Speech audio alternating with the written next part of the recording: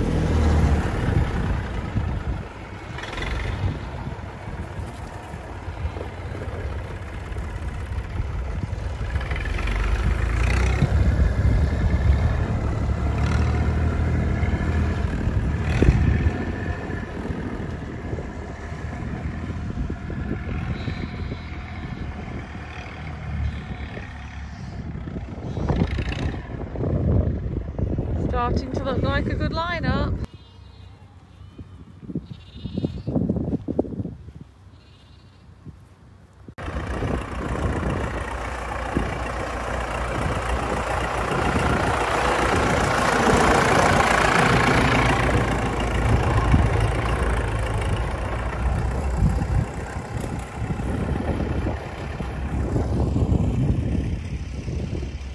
Looks like we've had a breakdown.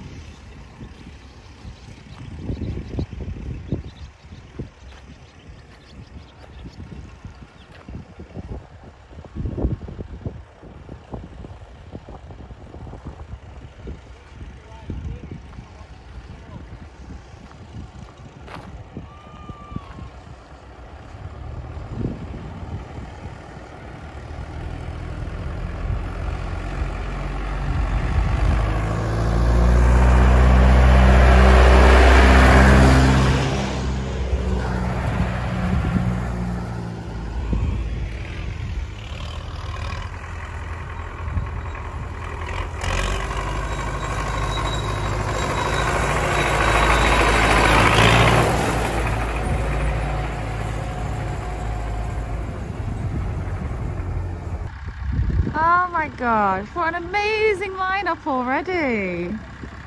This is incredible.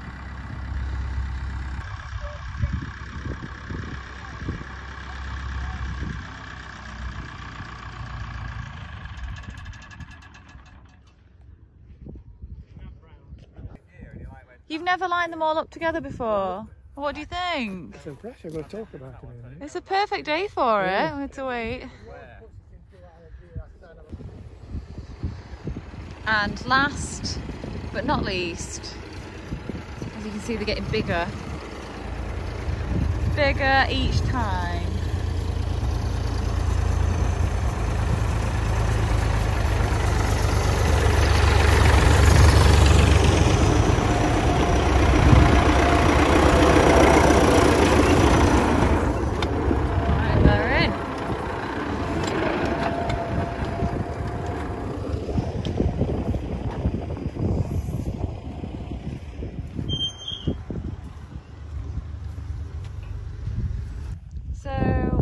Change for your commentating.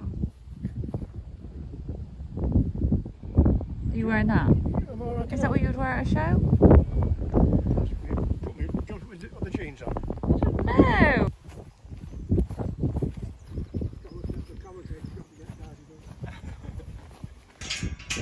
I'm head of costume, and I say you have to spruce yourself up a little bit, Dad. Very nice. Very nice. Okay, so for the purposes of our YouTube channel, would you like to explain what is happening today? Well, because of all this lockdown and things, today would have been Carrington's steam rally, for that the first major outdoor event of the year, which me and my brother try and get to, and because of the virus it's all locked down, so we thought we'd line our few tractors up for you and I'll talk a bit about them.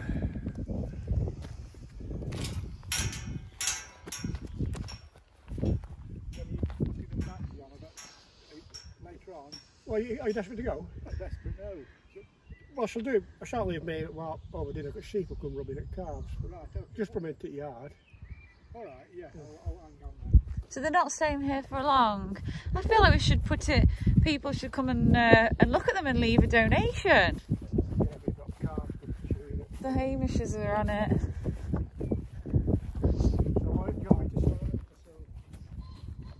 Well, the first one to show is a 1948 Fordson Major E27N. This tractor was Fordson's, after the war, very keen to bring out a new model, the standard Fordson, or the Model N, which the standard Fordson, which was affectionately known at, was in use all through the war years, but was out of date, and Fordson were desperate to bring a new tractor out because sophisticated tractors are coming in from America, etc. And this was it, the E27N, and a lot of even Ford fans will say they were rather outdated when they came out, but that's because of the wartime restrictions. It's basically the same 1917 side valve engine upgraded to 30 horsepower, a more efficient rear drive, and of course with the option of self-start, which this has got, hydraulic lift, which this one hasn't got, and they were sort of a basic but a good tractor. They're in production from 1945 to 51. Often referred to as a stopgap tractor, but 250,000 were sold, and they did a job. They just came with two gearbox variants. There's a low box and a high box. The low box did about 4.5 miles an hour in top gear, and the high box about 9. But the problem with the high box, you were very limited. You'd only sort of 2 gears for field work, unless you did a lot of road work. The high box one wasn't terribly good. But yeah, Fordson Major E27 and built at Dagenham, England. This tractor was registered on January the 1st, 1951, so it's actually a few months older than I am. No comments. A Ferguson TE20, TED. TE stood for Tractor England, and the variants were A, D and F. A was petrol, D was TVO and F was diesel. And while the standard Fordson was a sort of tractor which we say won the war on the home front, this little Fergie revolutionised agriculture with its revolutionary 3-point linkage, a feature which was brilliant and so ahead of its time, and that every other manufacturer's copied ever since.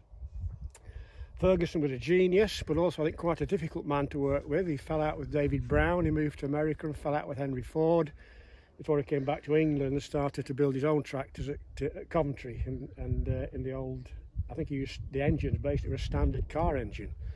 And also Ferguson was a great lover of the petrol engine because they were very powerful and easy to maintain and sort of cheap to build. And this was okay because I don't know how long it had been going, but throughout the war years until about 1947 there was agricultural petrol, or a cheap rate petrol, and that was axed in 1947 despite lobbying from Ferguson. So I had to bring out a TVO model fairly quickly, and they brought it out in 1948. This is a 51 version. And they were, yeah, quite a good tractor. It enabled a small, lightweight, compact tractor to do a multitude of tasks on the farm, providing you had the equipment, to go with it. They're in production until 1956. Literally 500,000 were made, and many are still in use today in Australia and New Zealand, and of course up in the Scottish Highlands you see them still in use and doing the job they were designed to do. Ferguson didn't bring the diesel engine out till about 1954, but again they were very, very good tractors and sold. Well, Fordson tractor sellers call them the grey menace because they are absolutely everywhere. They were everybody's idea of an ideal little tractor. Well, again, this is 1951 David Brown cropmaster, and I've just been informed it was registered in July 1951. David Brown, as I say, had ventured into the tractor business. David Brown were initially gear manufacturers, and I think still are. And if you go to Llandudno and ride on the tramway up the Great Orme, the station where you change over to go to the top, you walk past all the winding gear and it's stamped David Brown. Well, this is they. David Brown had built the legendary Ferguson Brown from 1936 to 39 before they fell out with Ferguson, and then built their own tractor, the VAK1. Of course, that was very much interrupted with wartime production, and many found their way onto RAF sites. One or two farmers around here that we knew had them, and they were very good little tractors, but it was the cropmaster in 1947 which put David Brown firmly on the map as a major British tractor manufacturer. They were brilliant tractors, slightly heavier than the Fergie, appealed to sort of farmer contractor types, and whereas the Ferguson, you say, was like a 2-furrow tractor plough, the Brown cropmaster sort of a 3-furrow tractor plough. A lot of people regarded them as the fast track of the day, really. There were 2 seats, 6-speed gearbox. You got this cowl around here which kept heat from the engine in and also protected you somewhat from the weather. And again, this is a TVO model. David Brown did diesel engines from 1949. And again, a 6-speed gearbox, which again was quite an advancement because Fergie had 4. The old Fordson at the bottom had only 3, so they were very, very ahead of the field. The most popular tractor David Brown built, over 59,000 of these were made, and I'd go as far as to say possibly one of the best tractors David Brown made. We used to have them on the farm, and I've spent hours on these with a single row Bamford Wolf through in 5th gear, flat out. Boy, you can cover some ground.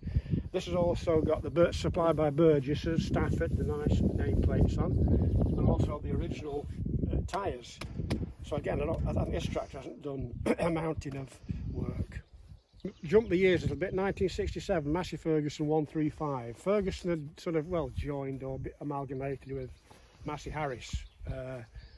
For a while, the Ferguson made their own 35, it was called the FE 35, then they became the Massey Harris Ferguson, then the Massey Ferguson 35. But it was 1964, Ferguson had a relaunch for the Smithfield show that called the Red Giant range. There was the 130, the 135, which is this, 165, 175, all available with multi-power, and they were really very, very good tractors. Ferguson used to advertise in the farming press in the 60s that 1 in every 4 tractors sold in the UK wasn't just a Massey Ferguson, it was a Massey Ferguson 135. And it sort of capitalised a little bit. Ford had also introduced their 1000 range at the Smithfield show, but they had engine issues with 1 or 2 models, and Ferguson just really capitalised on that. It's got the Perkins engine in. This tractor is a local tractor supplied from a dealership which is much more than 1.5 miles from where we're standing now, to a farm just north of Bakewell, and it's been on this farm since 1981 and has done a lot of work. For the first 10 years we were dairying, it did all the scraping and shed cleaning and you name it, it did it. And if you look at the steering wheel, you see it's down to the metal in places, and it's done over 6, the clock stopped at 6,000 hours. Must have done 7. The engine's never been touched. In 2009 we put new mud guards on, sprayed it and just rebadged it, but the engine is original. A cracking tractor. Nuffield. Well, I've also had a great affection for Nuffield tractors, going back to me being a little boy and riding around on the contractor's M4. William Morris entered the tractor market in '48 at the Smithfield show with his M4 Universal. A very good tractor, modern design, 5-speed gearbox, very well built, very popular with farmer contractors, and they were built at the old Wolseley plant at Ward End, Birmingham. And throughout the 50s, people regarded them as mainly the Rolls-Royce of tractors. They were very good tractors. A move to Scotland in 1960-61 to a purpose-built plant at Bathgate was a little bit troublesome, as you may expect, going to a new plant, and there were bits of issues with engine problems, and I'm afraid the Nuffield name took a bit of a hammering. Also, by 1967 their tractor was still the basic 1948 shape, whereas Fordson and Ferguson all had sort of revamps. So this was their new tractor. There's only two models, the 465, which is this, and the 345. And I think people were a bit downy on them at the time, thinking, oh, Nuffield. And there were issues, you know, engine balancing was an issue, and liners blowing was an issue. But once sorted, they are good tractors. The fact of how many are around still today, and you know, going well is a testament to them. And I'll even put my neck on the block and say I think they're possibly one of the most underrated tractors of the 60s. You've got 65 horsepower, 10-speed gearbox, hand-operated clutch, and fast. I mean, I call this one the Overland Flyer. Really good tractors, and they sold reasonably well, but maybe not as well as they would have hoped for, because customer confidence had taken a bit of a knock. So only in production for maybe 3 years, and the Nuffield name was dropped, and the Leyland was born, and the Nuffield name just appeared on the side badge. Yes, in 1969 the Leyland tractor was born, and again this is a cracking tractor. I love driving this tractor. It's 4-cylinder engine, which I do quite like because they run smooth. And again, there's so many of these still around and doing work today. They were a good tractor. Unfortunately, people think of Leyland and you think of stoppages and all this lot, but I feel that the maybe tractor division was sort of sold off to prop up other things, and they were bought by Marshalls and ran for a while, but then I'm afraid they were no more. One of the unusual features that my brother just pointed out, the gear formations. You've got gears in the low box that were sort of slower than gears in the low 4 in the low box, sort of slower than high 5 in the fast box. But they were a good tractor and I enjoy using them. I'm really glad to have these two British built tractors here, both built at Bathgate in Scotland. Now we changed breed completely. These MTZ tractors from Belarus started arriving in this country about 1969. Basic, well, basic isn't really the understatement. Basic and sort of crude, but heckishly reliable and good solid tractors. Very, very cheap, and a lot of them worked hard, and then when they went wrong just left. So I wanted one of these, and to get one in really good original condition like this was quite a boost. It's obviously been quite well looked after. It's got the fenders on and no dints. There's a lot of international influence with these tractors. The engine sounds a real international ring to it. I really enjoy using it. We do work this on the farm. Production was from about 1962 or 3 to about 80, and as you'd expect with an East European producer, you know, the figures were colossal. Something like 1,250,000 of these were made. They're still very much in demand today for export for places like India and Pakistan, because I'm on the Belarus UK Facebook page, and someone's put pictures of this doing various things. You get all these guys from Pakistan saying, I need this tractor, how much, price please. For the simple reason, there's no fancy stuff. You can mend them, you only need a hammer, chisel and a set of mole grips, and you're sort of sorted. Just to give you an example, if you've any problems with the hydraulic pump leaking or O-rings, you're not spending half a day taking the cab off. It's all just there under the seat. Cracking good old tractor. Coming to the last of the David Brown badge tractors. David Brown had their relaunch in 1965 at the Smithfield show. It was supposed to be the Selectomatic range, which was a talking feature, but it was the colour scheme. David Brown had gone from hunting pink, which was sort of the cropmaster colour down there, to a nice red and yellow livery in the 60s with the Emblematic range, and they went to from orchid white and chocolate brown. Well, farmers been quite traditional. It was sort of frowned upon quite a bit. And I heard somebody put on Facebook, I don't know if it's true or not, that they knew somebody who bought one and they wouldn't let it go out into the field, so they painted it red. So I don't know if that's true or not, but I can maybe believe that. David Brown exported colossal numbers of tractors and won the Queen's Award to Industry in 1966 and 68. And it said the colour scheme, white, and that was for American market, where I believe they were marketed by Boland's tractors, and that was their colour scheme, so it sort of tied in to have the same colour. This is their own David Brown engine, and this range there's 885 and 995, 996, 1210. Good tractor, but the cabs were quite difficult to get on and off. There's quite a narrow door, and my friend's mate bought one new back in the day, and he asked him if he liked his new tractor, And his reply was, well, I do once I've got in it.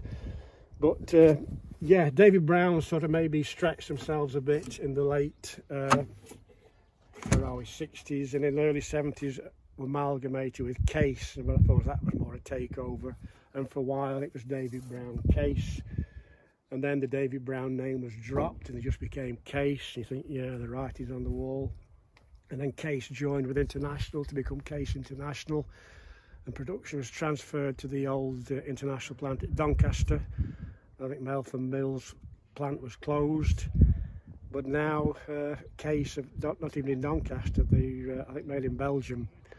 So Britain, who once led the world for tractor production, we don't make anything now other than think of the JCB Fast Track. And I think that's just out of the reach of most ordinary farmers, but that's how it's gone.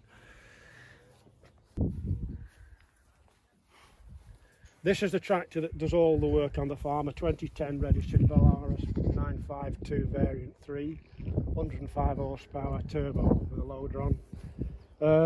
Built at the Minsk tractor plant in, well, Belarus now. Belarus.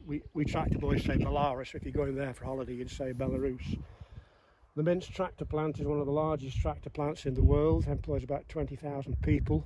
A new tractor rolls off the line every 10 minutes. They export to every country in the world. They're built under license in many. And whereas Massey claimed in the 60s 1 in every 4 sold in the UK was a 135, Belarus claimed 1 in every 10 tractors sold has the Belarus badge on it. Well, that's their figures, not mine. These tractors are, again, basic as regards not having a lot of electronic gadgetry, but there's far more attention given to operator comfort. You've got a nice cab to access, gear controls all the side out of the way, aircon's available. It's not on this one, but just the blowers. Yeah, just a cracking good tractor. Very good with the loader, very stable for work. So that's basically it. I've shown you tractors from production here of 1948 to 2010. Built at Dagenham, Coventry, Meltham, Bathgate and Minsk. So I hope you enjoyed that. So a few questions from me. Which is the fastest tractor? Well, this is the fastest tractor. It's got what we call a 40k gearbox. And then which one? Maybe the Nuffield 465. Fast? Yeah. Okay. Which has done the most work?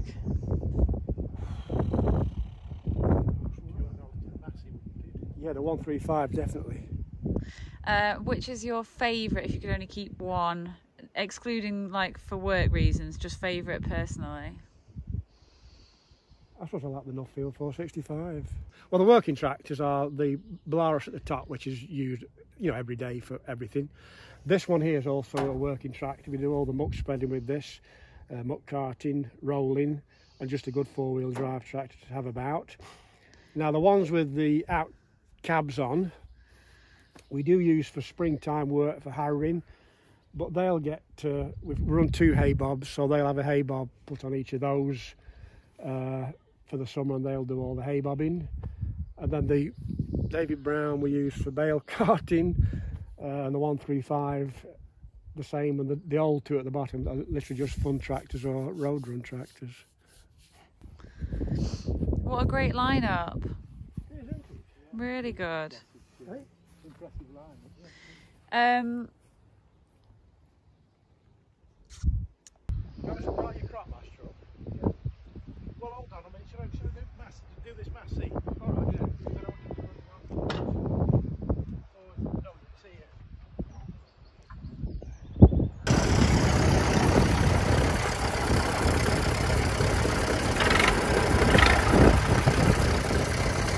Just Nick, around the top tractor and then back down to the gate.